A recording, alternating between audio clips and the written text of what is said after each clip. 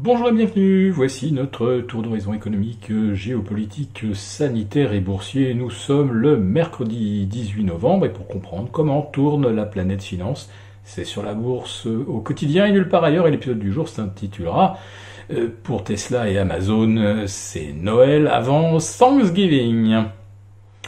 Oui, la séance de mardi a été illuminée par la flambée du titre Tesla, qui a bondi au-delà des 450 $, sur l'annonce de son intégration au sein du S&P 500 le 23 décembre prochain, donc juste à la veille de Noël, et au lendemain de la séance des trois sorcières du 20 décembre. Tesla qui espérait intégrer le S&P 500 en dévoilant 3 trimestres de gains consécutifs ou non consécutifs. En tout cas, sur une année, il fallait que les résultats soient positifs. Et c'est ce que Tesla a su faire en bidouillant ses comptes.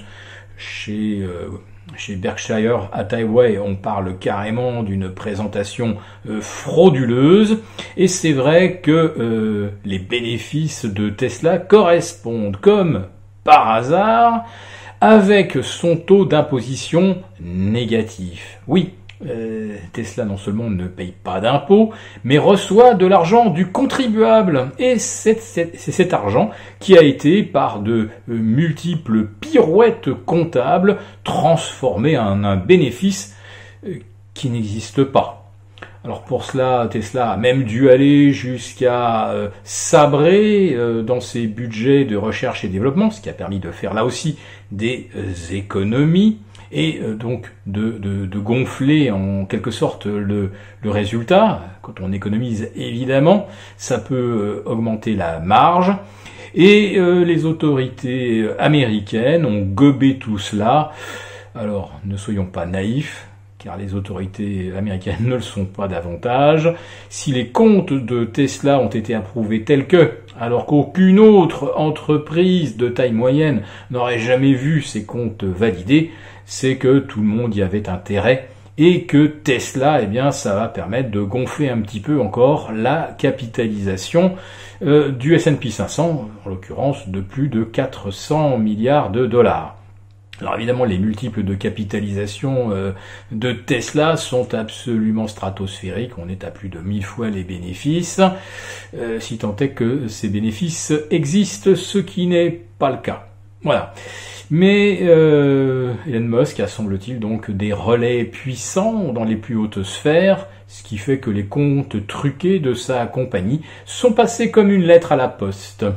Eh bien, la poste, parlons-en justement, puisque Amazon a annoncé, là aussi, mardi, qu'il allait se lancer dans la distribution de médicaments en ligne.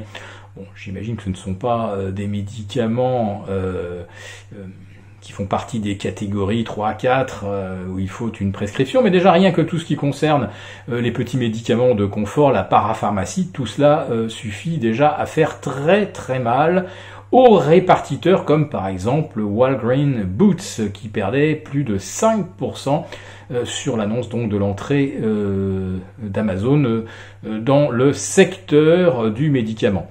Alors nous verrons bien si Amazon obtient la possibilité également de distribuer des médicaments de type opiacés, etc.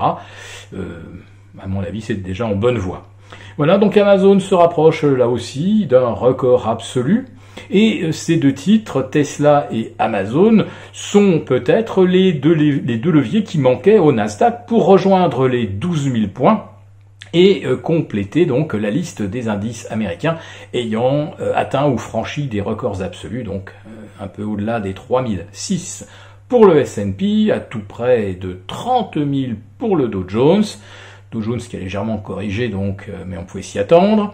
Le Russell 2000, lui, a pulvérisé un record à 1785, bien au-delà des 1740 qu'il avait atteint au cœur de l'été 2018, un niveau qu'il avait rejoint en début de semaine. 3 records au-delà des 1740, mais pas de véritable clôture au-delà des 1740. Et c'est donc maintenant chose faite, 1785, donc on est théoriquement passé au-delà des résistances et c'est un boulevard qui s'ouvre pour les small caps américaines. Voilà, donc c'est un bilan extraordinairement positif pour les indices américains, avec un Dow Jones qui, à 48 heures de la séance des 3 sorcières, enregistre son meilleur mois de novembre depuis 1928, 92 ans, et également sa meilleure performance en novembre, pour un mois de novembre depuis 34 ans, voilà. Dire que cette hausse a un quelconque lien avec les fondamentaux, ce serait un petit peu exagéré. Nous vous retrouvons demain pour notre live avec nos abonnés de la lettre confidentielle premium et vendredi avec tous nos abonnés pour une synthèse hebdomadaire en cette séance des 3 sorcières. À très bientôt.